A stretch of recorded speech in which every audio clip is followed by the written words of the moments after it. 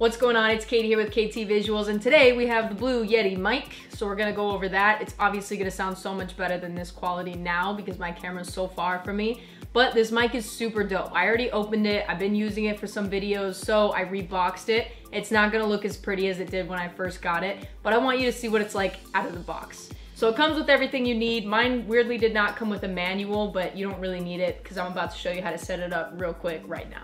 So let me show you what this looks like in the box.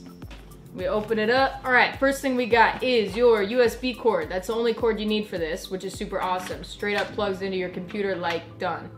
Next, we're gonna pull off this stuff, the foam. And here's the mic. Comes in a nice little folded position. It'll fold right back up how you want it. So here's what it looks like out of the box. Looks super nice and clean. I went with the blue because blue Yeti, just kidding.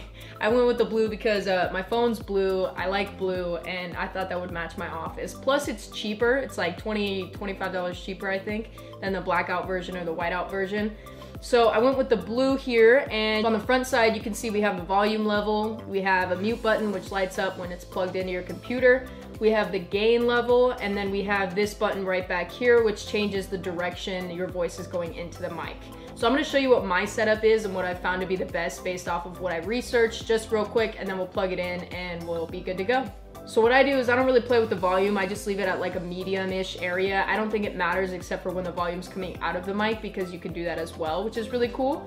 The mute button is right here. You only need that if you're like streaming or something. I haven't found that I need it for my YouTube tutorials. The other thing that's dope about this mic is that it has these little knobs over here, so it'll stay in the position you want it in. You can loosen it to bend it, and then you can tighten it to hold it exactly where you want it. So that's really cool. But usually you'll just kind of keep it in a little bit of a bent position because when you talk to it, you're gonna kind of talk to it from the side like this, not directly overhead, because no audio is gonna go through the top. So the other thing you need to look at is the back. The gain level is the gain of what the noise around you is. So the higher it is, the more noise it's gonna pick up. So it's gonna pick up the cat scratching in the back, it's gonna pick up cars driving outside or wherever you are. So what I found to be the best level for the gain is to keep it almost at 0. So right now it's at 0, and I'm just gonna move it up a little bit past 0 so it just kind of picks up my voice but nothing around me, which is super awesome. It does a great job at that. The next thing you need to be aware of is the pattern you have it on. So I'm just gonna tell you what I do it at when I do tutorials or TikToks, when I'm talking to the camera, or when I'm on my desktop and I'm talking while showing a video or tutorial, whatever's going on. I like to have it on the setting that looks like an upside down heart.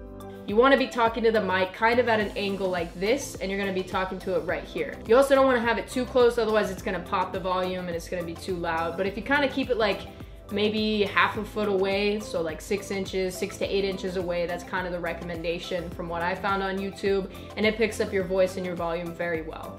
All right, so now let's get this thing set up and show you what you came here for all along. So we're gonna take this USB plug that you got right here and we're gonna plug it right into the bottom. All right, once you're good to go there, let me adjust this. We're gonna take the USB side. We're gonna pull up the laptop here. Because my laptop doesn't have a USB, I have an adapter here. It's USB to USB-C.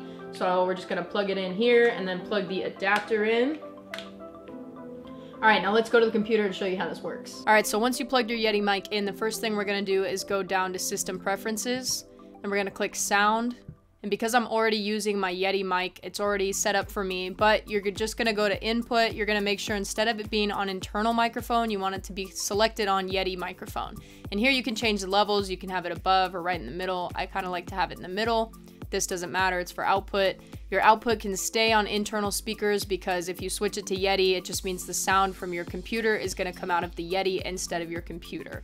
So that's all you have to do to set up your Yeti microphone. I know a lot of people from older YouTube videos I watched said that they had to download a software or the software automatically downloaded when they plugged their mic in. I didn't have any software to deal with. I don't know if that's because I'm on a Mac or what, but once you select this, it stays selected so you can just screen record and get to your videos, do what you need to do. And if you ever want to switch it back, just select internal microphone instead of the Yeti. Thank you so much for watching this video. If you enjoyed it and it helped you, please give me a thumbs up and subscribe down below. I always appreciate the support, and I will be back next week with another video.